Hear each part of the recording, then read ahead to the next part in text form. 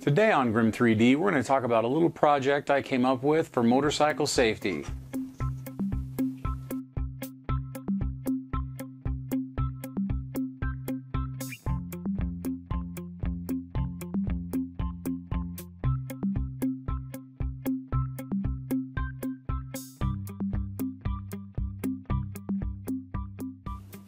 First, a little background to the problem. A motorcycle I bought, not a new one, used one, has a serious safety issue for some riders near the left foot.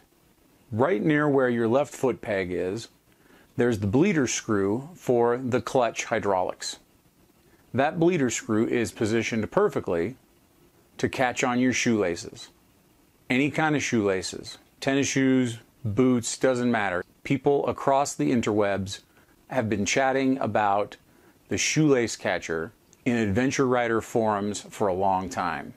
So basically what I needed was I just needed a guard that I could put up to block my shoelaces from getting caught on that bleeder screw. And I came up with this. Super simple. Quite frequently the simple solutions are the best. Let me show you how I did it. So here's the bike in question. This is a 2006 Suzuki V-Strom DL1000. I've had this bike now for a few months, and if you look, right here is the clutch hydraulics bleeder screw that I'm talking about. Right here, just below it, is where your left foot goes on the foot peg. Looking at this area of the motorcycle a little bit closer, you can see the bleeder screw for the hydraulics right there. You can see its position, and you can also see the small gap that's between it and the hydraulic line. Together, these make an insidious combination whose only goal in life is to capture your shoelace and never let it go. From this angle, sitting on the bike with your foot on the peg, you can see just how close your shoelace loop is to that hydraulic bleeder screw. You can tell it would immediately jump in that gap any chance it got and wrap itself around that bleeder screw, trapping your foot on the peg. If you can't put your foot down in time, your bike has a good chance of falling over. This actually happened to me the first day I bought this bike, riding it home from the sales. My shoelace got caught on that bleeder screw unexpectedly. I couldn't put my foot down at a traffic light, and I fell over to the left in the turn lane. And you can say, well, that wouldn't happen if you were wearing riding boots. But the fact is, I use this bike for commuting. I go to school, I go to the gym, I go to town, I go shopping. And the one thing I really don't want to do is tromp around in my biker boots all day long every day that I use this bike, which is probably 6 out of 7 days a week. I had to find a more permanent, easier solution that didn't require changing my shoes back and forth all day long. So I thought to myself, hey, I know a guy that can make custom plastic pieces. So I sat down next to the bike and started to make a crude drawing with some simple measurements. I then took this back to Design Spark Mechanical and started using my measurements to draw out the basic shapes for my shoelace guard.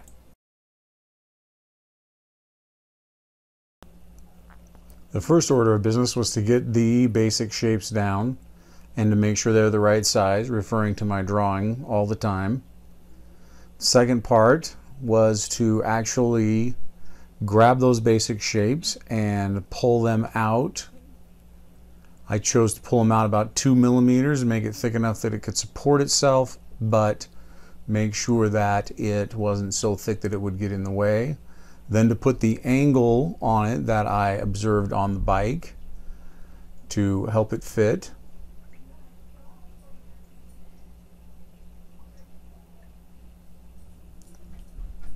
And angling it kind of created a weird angle at the top there, so then I had to get rid of that.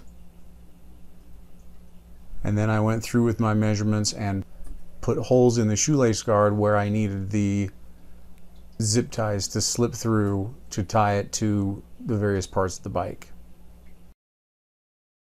Design Spark Mechanical is a pretty easy program to use, but it does have some strange quirks. But through creating, copying, moving, pulling, and changing, I got the holes up top where I needed them, and these holes on the bottom needed to be at an angle. So I set up an angled grid, drew my rectangles the size I needed them for a decent zip tie, and then just pulled those through. And when I was done, my entire project complete looked about like this. When I got the design all sliced into the printer, I did actually print a prototype out of PLA first, but we're not seeing that one. This is the PETG shoelace guard that I took with me on my motorcycle trip to the desert, where I could stress test it and heat test it, make sure that it performed properly and didn't warp too badly, so I would know that it would be on the bike for a while, protecting me from catching my shoelace and tipping my bike over again. Now this particular guard that I built, this is basically my prototype. I took the drawing that I made sitting next to the bike and printed it in regular PLA, just the color, the style that was in my printer at the time, to get a rough prototype. Went out and fitted it to the bike, and it fit so well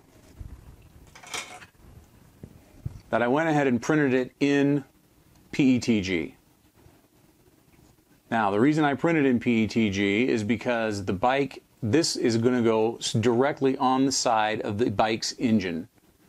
Bike engine's running just under 200 degrees Fahrenheit, and so I needed to make sure I could put something on there that wouldn't melt, warp, disappear, get blown off in the wind, any of that kind of thing.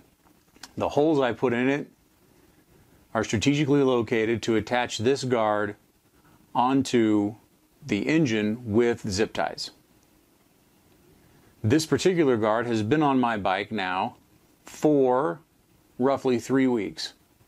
One of those weeks, my family and I were on our annual motorcycle trip down through the Utah desert, where the ambient temperature reached well over 105 degrees. You'll notice that I have a little bit of warpage, but nothing that would prevent this from blocking or guarding my shoelace from getting caught on that bleeder screw that's about right here on the bike. So it's worked pretty well. The clear PETG that prints kind of white like this is one of the better printing PETGs I had at the time, so I made this white even though a black one would suit a little bit better. So after I proved my concept with the bike in the desert for a week, very little warpage, I went ahead and printed this one. This is printed out of the Sane Smart carbon fiber nylon, which should be more temperature resistant than the PETG, but it gives me that nice matte black finish that'll match the bike, and hopefully it'll be a little bit stronger. It's very flexible, which I think is awesome, because now I can zip tie it anywhere I need to on the bike, on that portion of the bike, and it will fit just fine, and it will stay. I got the same zip tie locations. This one goes around the clutch's hydraulic hose. This one goes around the bleeder screw itself. And this one down here goes through an adjuster bolt that is next to the bleeder screw itself. Well, there you have it. Using 3D printing to solve real problems. That's it for today. Remember, comment, subscribe if you would like. We'll see you out there.